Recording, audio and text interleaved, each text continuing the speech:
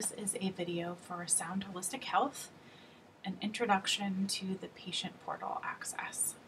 So our patient portal can be accessed in one of two ways. First, from our website, which is www.shhclinic.com, and following the link to patient portal, which you would click here. And the second option is by going to optimantra.com, which you can see here, and you come to this page, you get a login, and then you select patient login. And both of those areas will take you to this screen here. And if it's the first time that you've signed up for our patient portal, first time accessing it, you're going to select New Sign Up. And this window will appear where you can type in the email address that you gave to the front desk when you registered as a new patient, or the email address that you used when signing up for a virtual visit. And then you select Email Me, and you'll get an email with instructions to create a password. And then you'll come back here, type in your email and your password, select Login. You can also select Forgot Password if you can't remember what your password was.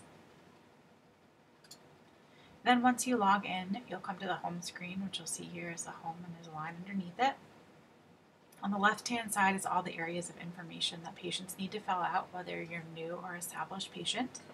And you'll know whether or not this information has been completed or updated by this column on the right here. As you can see, not completed and last updated. Then there's also a shortcut area, which has a drop-down menu with different features that you can access, which I'll go over in a minute.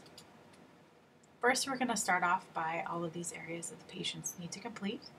First area is the demographic profile. So demographics refers to your name, your date of birth, your address, and contact information. There's also an area for payment information here as well.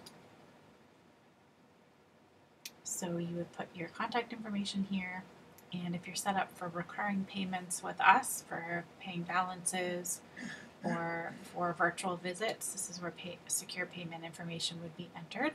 So you can enter in the card information or update a card with expiration date, security code, etc. Select Update, and then you'd go back to the home screen here.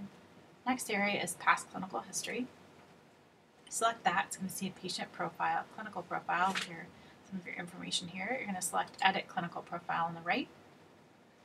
And this is where you would fill out information here. And this normally you just do once unless there's any changes to surgeries or allergies, etc.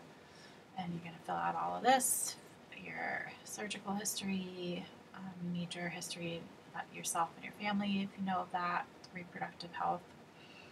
And then you're going to select Save, and that will take you back to the home screen. Next areas are our consent forms. There are two consent forms here, and in the future you may or may not see one that has to do with giving consent for charging the credit cards, and that would only be if you're set up for recurring payments or if you often use our virtual visit for services online.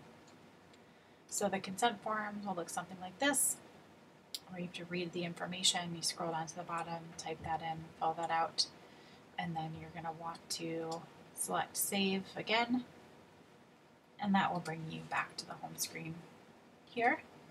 Same thing with this consent form here. Next is our insurance coverage checklist, which is a handy tool for those that are using insurance for our services. You would call your insurance company, and usually the customer service number on the back of your card, and you can use these questions to walk through to ask the insurance rep about the different services that we offer as well as your coverage. And then as you're on the call, you can type in information here. So this is helpful for us as well as for you. And then select Save. Last area is our office policies and privacy terms, which is information here about cancellation, our insurance billing practices, labs, and so forth. And then you're going to select Save. Bottom. Sometimes if you don't see that Save button, you're just going to want to expand that window, but there's generally always going to be a Save or Update button in areas where you fill out information. So next we're going to move on to the areas in the shortcuts. The first is Messages. Currently, we have the option to message our naturopathic physicians. So you'd select recipient,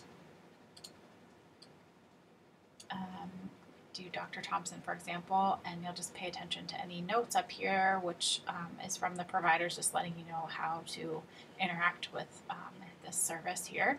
For instance, Dr. Thompson is asking that patient, send messages within a week of their most recent visit, otherwise they'll have to schedule a visit with her, and that this is not a space to communicate about life-threatening emergencies.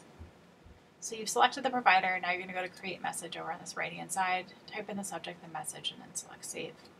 Then the message will appear down here. And then you'll get an email once your provider has responded to you.